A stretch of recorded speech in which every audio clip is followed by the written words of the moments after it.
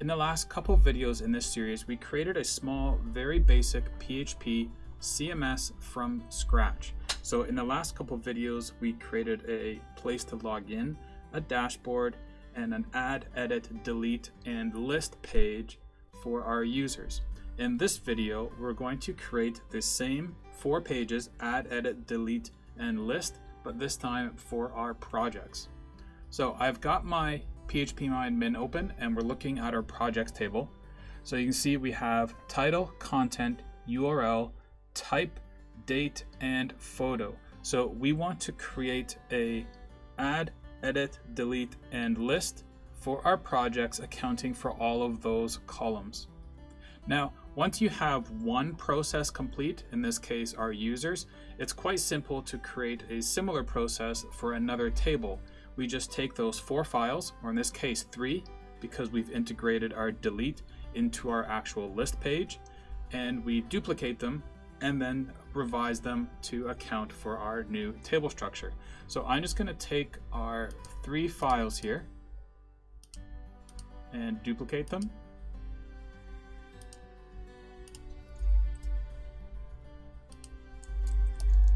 So we'll call this one projects.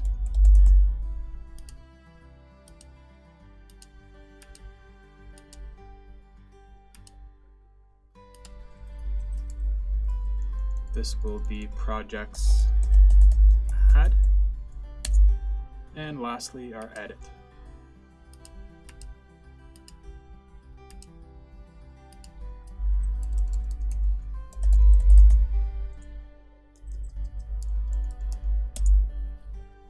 If we go back to our content management system and log in, we are sent to our dashboard and we have our manage users and our manage projects. So now I can click on manage projects and this brings me to my manage projects page, except it's currently displaying users.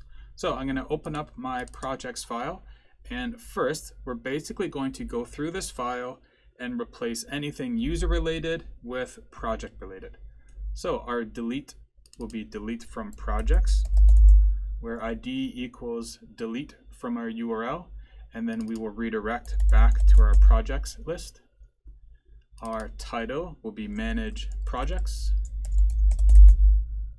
In our query, we're going to select star from projects, order by, and in this case we'll order by date. In our table here, we do not have first name, last name, and email. Let's take a quick look at our projects table. So let's go with title, maybe our type, and our date. It's kind of up to you which columns you want to show to make it easier to know which record you probably want to edit when managing your projects. So in our rows, we do title, type, and date. We'll have to come back and add some formatting to that date, but for now that's fine. And our links will be projects edit and our projects page with a delete variable added. Okay, change our add link to projects add and change the text here to add project. So now if I save and go back to my list here and refresh, okay, so I'm getting an error. Looks like I have a problem with my SQL statement. So if I go to my SQL statement, select star from projects, order by date. Okay, and the problem there is I just misspelled projects. And I did it again. Okay, save that and refresh. So we're not getting any projects at this point because there are none in our table, but no errors is a good sign. So before we can test this out, we need some projects. So let's go on to our next step and add or modify the projects edit file. So same thing, first I'm going to start by just going through this file and changing it from users related data to projects related data. So when I insert into projects, we're going to insert title, content, that's our project description, type, date, and let's just take a quick look at our table in our projects, make sure we've accounted for everything. Oh, I forgot our URL. Now the photo we'll get to later. We're not going to do that in this file. So same thing here, title, content, type, date, and URL. Okay, we can take off that MD5 encryption on our date. Again, we'll have to come back here and revise that date with some formatting, but for now, that'll be fine. And just go through and continue to change our wording here. So we don't need a first name, we need a project title. We don't need a last name, we need a project description or content. And this one can be a text area. There's a good chance this content will require more than one line, maybe a couple paragraphs.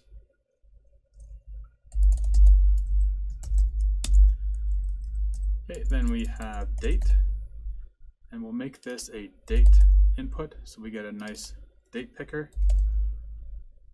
Password, we can switch with URL.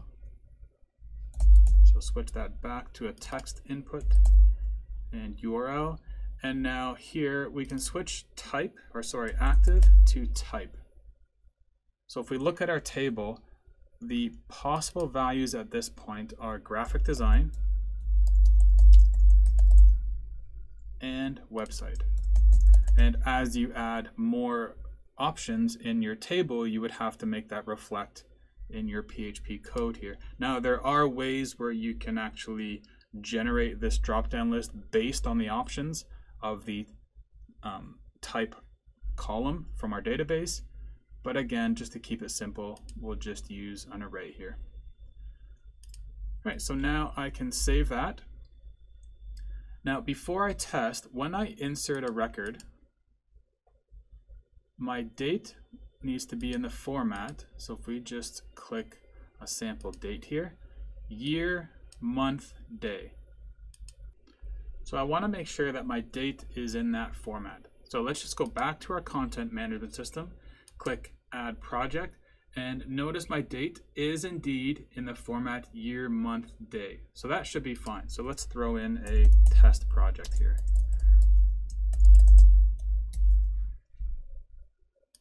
So we'll just choose any date.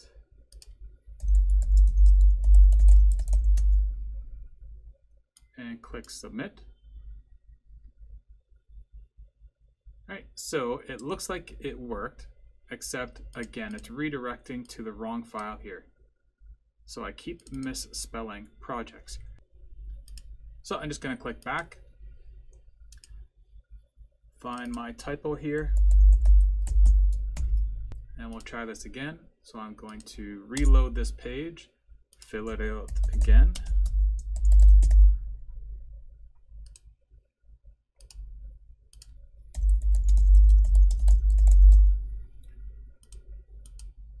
And click submit. All right, so that's working. I have 2 projects in there. I can take a quick look at my table here and click browse and just check to make sure that all my columns are being filled properly. So it looks like everything's good. Again, the photo is still empty, but we'll come to that.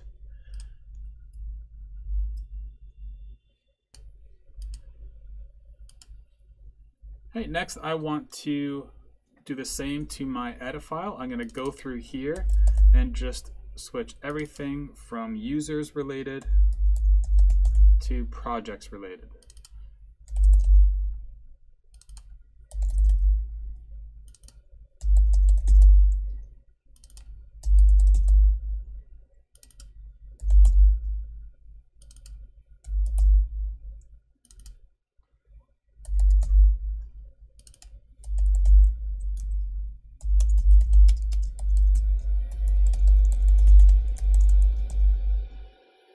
I can remove the password. We don't have a second update to execute.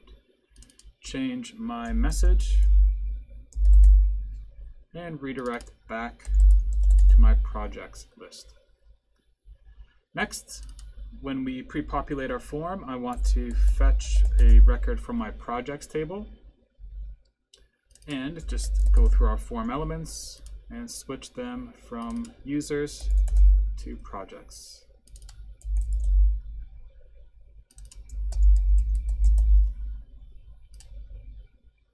Okay, content again is going to be a text area.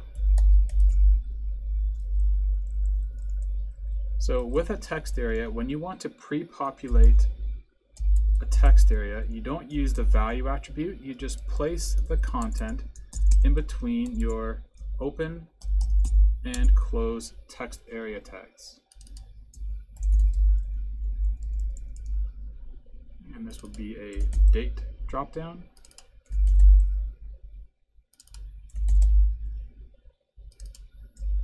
And lastly, our URL. Now, in the previous one, password was not pre-populated, so I need to add a value attribute here.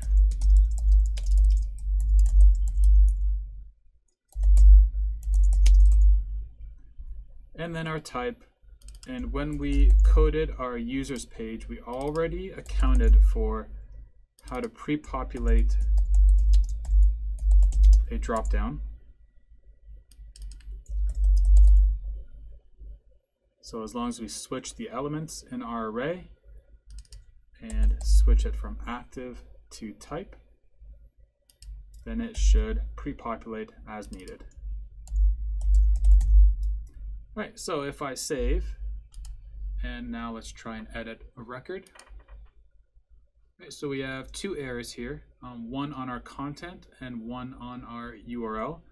So content, I just forgot to switch our record key. Oh, and this is not post, that should be record.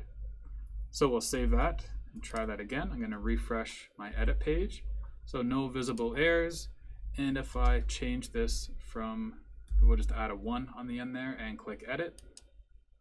And you can see my change has been made. All right, and the last piece for this one is our delete. So I'm going to open up our projects list. And we already changed our URL. We already changed our query. So now that we have some records, that should just work. So if I delete our first record here, that record is gone. So once you have kind of an add, edit, delete list process for one data type, for one table, it's quite easy just to copy that for another table. So in your website, if you have another topic other than projects, maybe blog articles, contact form submissions, you can simply take those 3 files, rename, and edit them, and it's that simple. Now, at this point, we have not accounted for uploading a photo to our projects, so we're going to handle that in the next video.